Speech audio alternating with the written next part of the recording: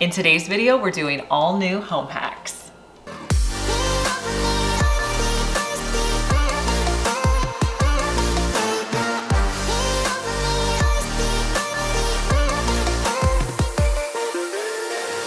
One of my best hacks that I have for the winter months is this over-the-door shoe organizer that I use in our front closet, and I don't use it for shoes. I actually use it to organize all of my family's hats, gloves, scarves. There's a section for my husband, a section for me. I have found this is the best item to really keep things where my kids can easily grab them in the morning and they stay somewhat organized. I wanted to put some fun new labels on my organizer, so I'm going to be using my Cricut Explore 3. You guys heard that right. Cricut has a new machine. I want to thank them for sponsoring today's video. Now, I've been telling you guys the whole year how much I love the Cricut Joy. I think one of the reasons I really love the Cricut Joy is because it's a smart machine. You don't have to use a mat and it cuts in half the time. The Cricut Explore 3 does the exact same thing, but it's a 12 by 12 machine, but you're going to be able to cut larger items on it. You don't have to have a mat. You can use smart vinyl, and the other cool thing is it cuts so fast. Like, this thing was cutting things out. I was like, whoa, that's going so fast. Now, to create my labels, I just went into the design space and I put the labels that I needed for my different compartments. I cut them out on a smart vinyl.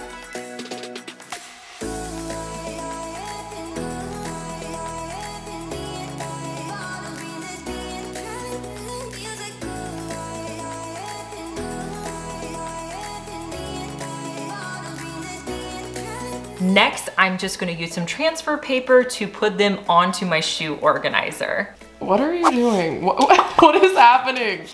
Okay, so whenever I use transfer, like the Cricut transfer tape, I think it's too sticky. So I like to get a little sticky off, so I always like put it on like my shirt or my sleeve if I'm using like new tape. I don't know. Does anybody else do that?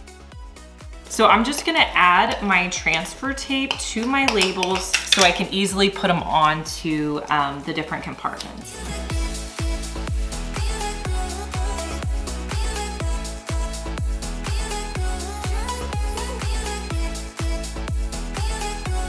These labels are gonna be able to help my family find their items even quicker, and of course it looks adorable.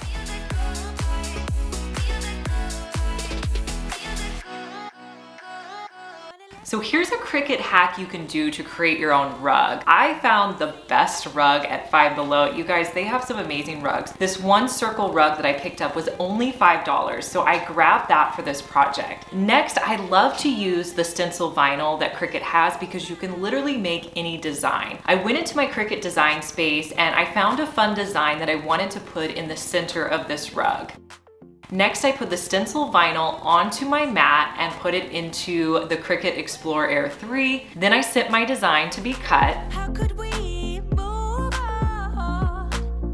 Once it was cut out, I just weeded out the center, and then I used the outer portion as my stencil. So I tried really hard to get my stencil in the center of my rug. Once it was in the center of the rug, then I decided to use the color Mineral by Waverly, and I used a foam brush to put one coat of paint inside the stencil. Whenever you're putting paint on rugs or fabric, you can use quite a bit of paint because the paint actually is going to absorb quite a bit. So let that dry completely. Then whenever you're making a rug, you want to make sure that you seal it. So I have this matte sealer that I'm going to spray over the top of my rug. This is just going to help to protect your rug and make it last longer if anybody is walking on it. And here's a look at how my rug turned out.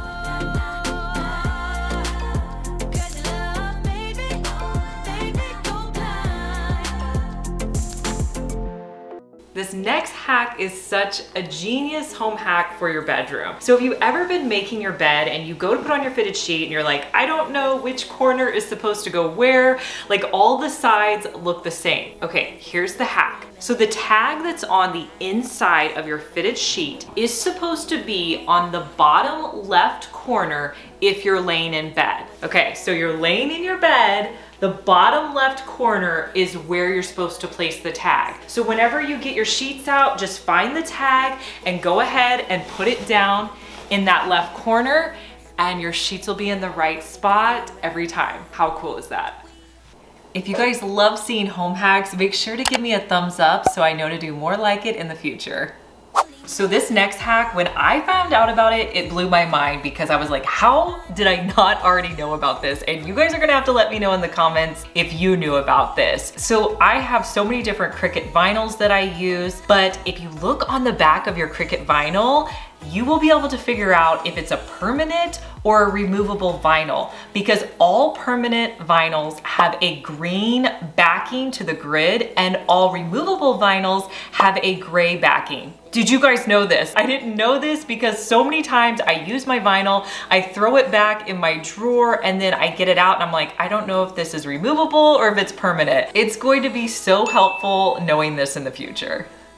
Okay, so here is a fun laundry hack that you can use. So if you have liquid soap like this and one of your caps always gets like gunky around it, or maybe you just wanna make sure that you get all of your laundry soap in whenever you're washing, you wanna take your cap and just throw it directly into your washer with all of your clothes. When it comes out, it's gonna be completely clean.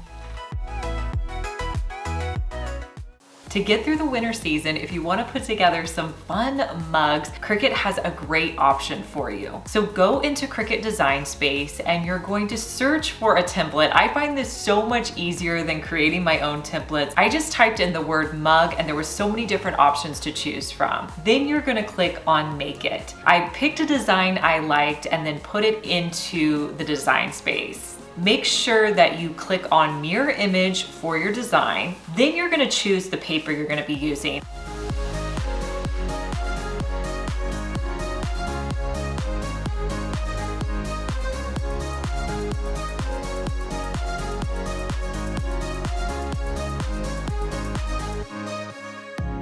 Next, I weeded the image out so I was just left with my design.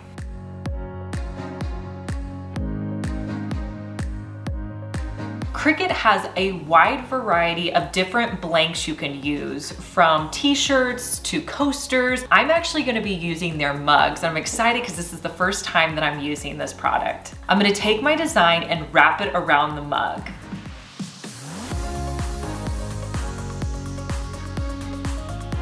Cricut has a new product that I'm gonna be using called the Cricut Mug Press. So you're gonna plug it in and let your mug press warm up. Once it's ready, the green light's gonna indicate that it's ready. You just set your mug in there and then you're going to clamp down on the top. Now there's a few lights at the top. There's 5 different lights, and once it gets all 5 lights lit up, you know that your project is done. You can pull it out from there. Now you wanna make sure you let it cool down, so I'll just set it aside and let it cool down. Once it's completely cooled down, you can pull off the backing, and then you have a professional mug that you created and completely personalized.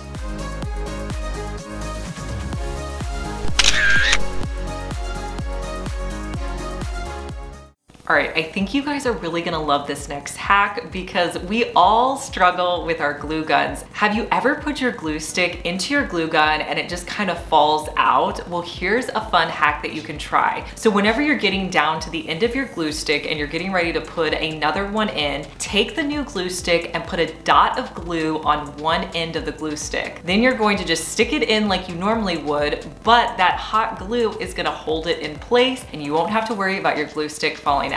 I think this is genius. So you guys know I film a lot of videos in my bedroom and I always want my bed and my sheets to look as nice as possible. This is my tip for getting all the wrinkles out of your bedding as quickly as possible. I grabbed this Dollar Tree spray bottle. I just fill it up with water. I don't use anything fancy. And then I go around my bed and just spray it all over my comforter, my sheets, whatever I'm trying to get wrinkles out of. And then with my comforter, I'll just pull tight on all the edges and it really helps to take most of the wrinkles out. I also love to do it on my pillows. So I'll spray it on my pillows and then I just kind of fling them a little bit and it helps to get the wrinkles out when everything dries. If you're not already subscribed to my channel, make sure you hit that red button to subscribe. I post new videos on Mondays and Thursdays. So if you guys are like me, you probably use your Cricut machine quite often and you're left with all these scraps that you just don't know what to do with them. Well, here is a fun solution and a DIY you can do with all of those extra vinyl scraps. So grab your 12 by 12 mat and you're just going to place your scraps onto the mat.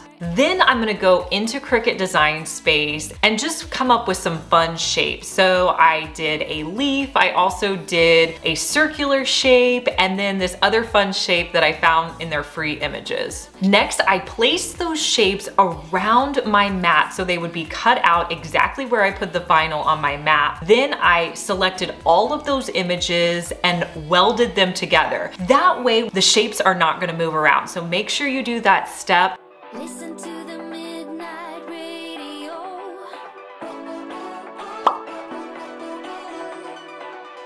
I also picked up a $1 frame at the thrift store. I removed the contents of the frame and I'm just going to be adding those different scraps that I created into fun shapes to my glass.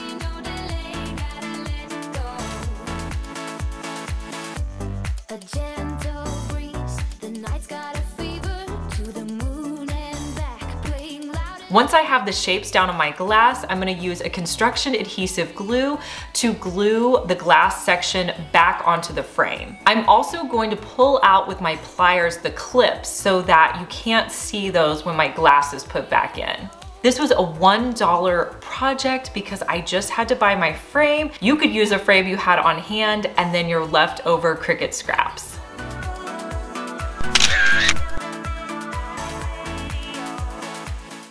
We really want to try out this next hack and see if it works because I think it's kind of controversial, and that is putting a wooden spoon on a boiling water. So if you're cooking pasta or anything and it boils over, if you put a wooden spoon onto your pot, it's gonna keep it from boiling over. Well, we tried it, but it didn't keep it from totally not boiling over. So I will say it's gonna probably slow down your process, but you still are gonna have to turn down the heat. But maybe you set your pot and then you walk away. It's a good buffer to kind of slow down that boiling over process. I would say this one kind of works. Definitely use it if you have to walk away, but it's not going to completely keep your pot from boiling over.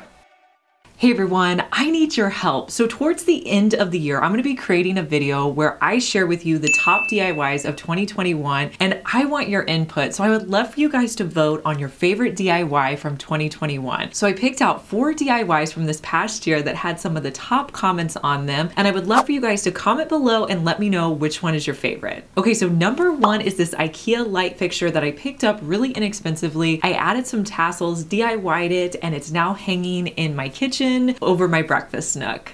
Number 2 is this Dollar Tree wreath that I created really inexpensively. This was actually towards the beginning of 2021. You guys probably knew I had to throw in a rope tray. This was one that I created this year and was pretty popular on the channel. And paint pour was a really popular technique I did this year. This was a paint pour tray that I created. All right, you guys, put your votes in. Let me know down in the comments section which of these 4 projects was your favorite. All right, you guys, let me know down in the comments which of these hacks you're gonna be trying out, and I'll talk to you guys in our next one. Bye.